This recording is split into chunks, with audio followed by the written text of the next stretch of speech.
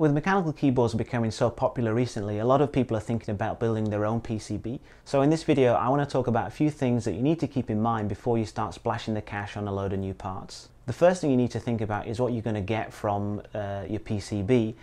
So for something like my GH60 that I ordered from Taobao, that only needed the switches to be soldered on and it was a functioning keyboard. On the other hand, my ALP 64 is going to have these through-hole diodes soldered in as well as the switches before I can use it.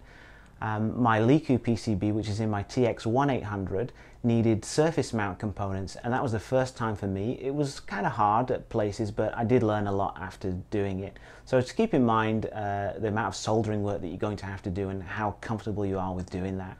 Another thing you're going to have to keep in mind is stabilizers. So PCB mount cherry stabilizers are by far the most common. Fancy ones from Zeal, which are also PCB mount, screw into the PCB themselves rather than just clicking into holes, so they are supposed to offer a bit more stability. I haven't tested them yet, but I do have some on hand which I'm going to put into a board at some point in the future. Another thing you need to think about with stabilizers, and something which I didn't realize when I first started building, is that even if your board has a plate, it doesn't mean that you're going to need plate mount stabilizers. If the plate doesn't support plate mount stabilizers, you have to use PCB mount anyway. One last thing about stabilizers is the spacebar size. So 6.25 is by far the most common stabilizer size for spacebars.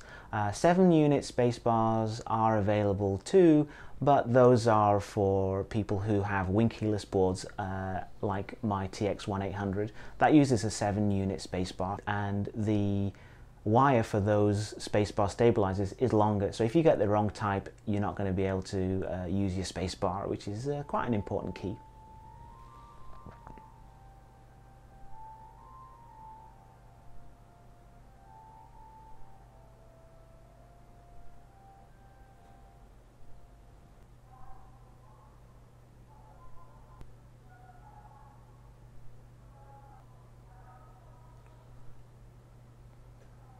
Right, so that's it for part 1 of this guide. Part 2 is going to talk about firmware, so come back for that. Like if you liked, dislike if you didn't like, and comment to tell me if I missed anything important. See you next time. Bye bye.